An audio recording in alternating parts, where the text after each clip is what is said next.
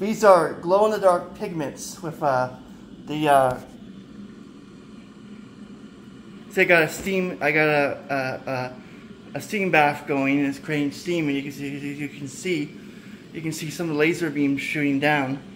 And what I'm doing here is I'm creating a pigment, a natural pigment. Sorry for some of the mess, but I have to move this camera around. As you can see, I have these reflections of the steam that's going towards here, and it's causing the laser beam and other stuff to work. I wanted the fog machine to work, but as you can see, I can only get that steam thing to do so much.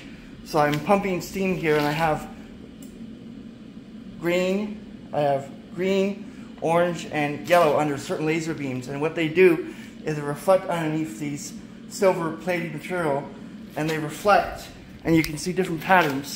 This isn't going to be a really fancy laser show, because my fog machine just failed to work, and it was like $75 or something like that, and it lasted only about 2 years, so I'm not getting another one. As you can see, as you go closer, it reflects the laser beam and the glow lamp in, and you can see different results from the silver, so it is pretty cool.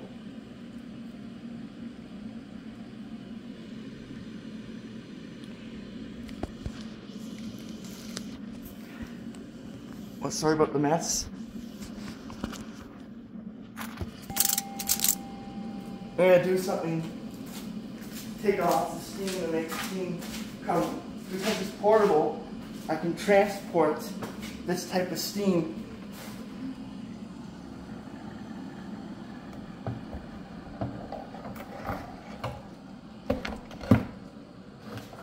that's a lot hotter, and that should give me about 5-10 minutes of steam output.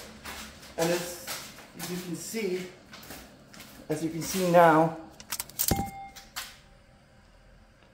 it is reflecting the light, but it is not an effective way of doing things. I wish the fog machine would work, but as you can see, the steam up here is reflecting some of the particle beam, but it would work better if the fog machine worked. But I can still show a really pretty pattern results with these lasers, even though it might not get a lot of reviews. Look at the brass is being reflected off here. Look at the laser beam, you can see it sort of from the steam. It is a very pretty cool video. Thanks for a short video.